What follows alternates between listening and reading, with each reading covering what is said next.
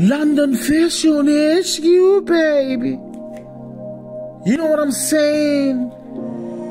We're not down upon Zimbabwe, y'all. We're still in Southern Africa, right in Zimbabwe, ladies and gentlemen. This is London Fashion HQ. We talk about celebrities, right?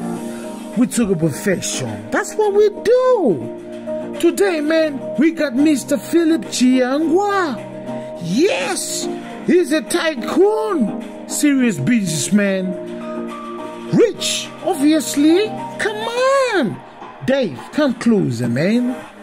He was born on the 3rd of February 1959, right? Outside Harare, a place called Chigutu, right? He started selling vegetables at a young age. He made it straight to the top. He became a millionaire at a very good age, right? I'm proud of him. But you know what? We're not talking about that. We're talking about fashion game. His fashion game. I think he got game.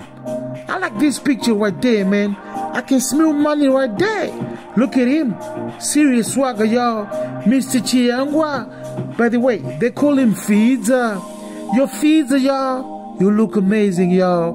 This is London Fashion HQ, man. That's what we're talking about. You, the tycoon, self-made millionaire. Oh, yes, Mr. Chiyangwa. Nice, lovely jacket. Nice trousers, shirt, bow tie, lovely shoes, lovely glasses. Feedser, y'all. Oh my God.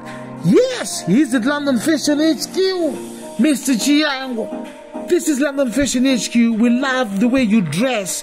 God bless you and your family. And we out. Yes, that's what we do at London Fashion HQ. If you dress very well, we talk about you. If you don't fear water, we talk about you.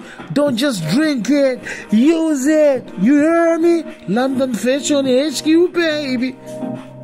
Mr. Chiyangwa. I like this. You know it's like that. Yeah, London Fashion HQ.